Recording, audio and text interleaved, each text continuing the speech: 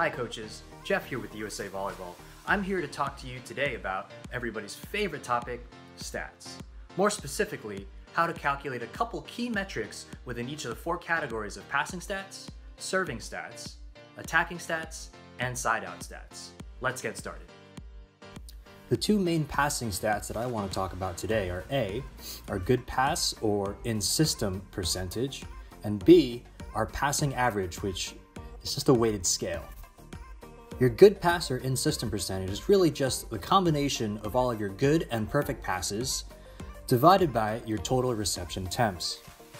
What this metric tells us is what percent of the time are we able to execute all of our offensive options on this particular play. Now, for your passer average, we're going to make the assumption that you are using a 4-point scale to rate your passes, meaning that you have perfect passes, good passes, medium passes, poor passes, and of course there's overpasses as well. Now to calculate, you'll take your total number of perfect passes multiplied by 4, add them to your total number of good passes multiplied by 3, which are added to your total number of medium passes multiplied by 2, plus your total number of poor passes added to your total number of overpasses multiplied by 0.5. This total is now divided by your total reception attempts.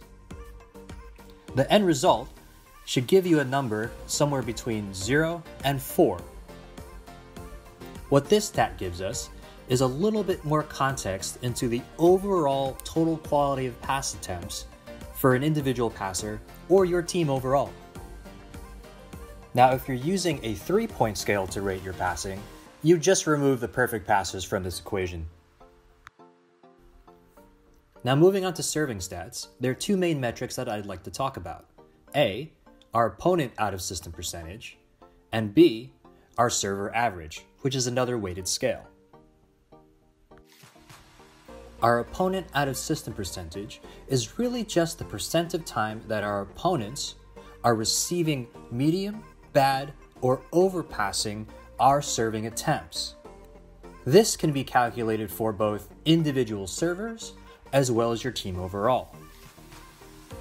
To make this calculation, you're just going to add all of your opponent's medium, bad, and overpasses divided by their total reception attempts.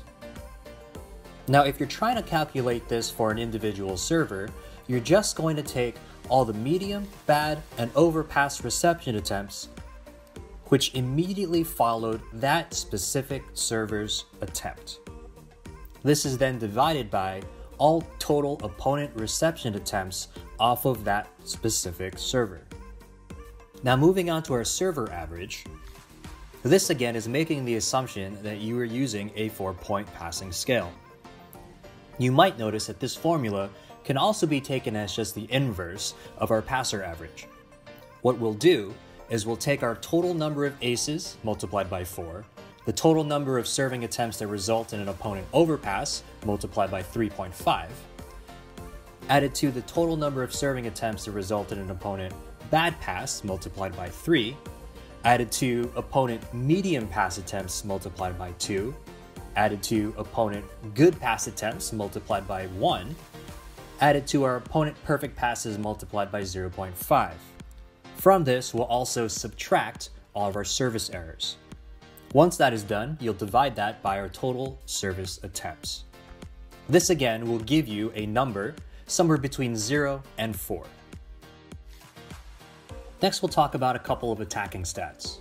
Firstly, your basic kill percentage. And secondly, your attack efficiency. Your kill percentage is literally just your kills divided by your total attack attempts. Why is this important? Well, the name of the game is scoring points, so I'd like to see how our team is doing overall, as well as how terminal some of our individual attackers really are. Now, our attack efficiency, which is what you generally see in an NCAA box score, is simply calculated by taking your total number of kills and subtracting any attack attempts that resulted in a block or an error. This total is then divided by your total attack attempts. As we move on to talking about side-out stats, we want to talk about 3 different types of siding out. Firstly, your general side out percentage. Secondly, your earned side out percentage. And thirdly, your first ball side out percentage. Your side out percentage is calculated by taking your total number of successful side outs divided by your total number of side out attempts. This, of course, still takes into account all of your opponent service errors.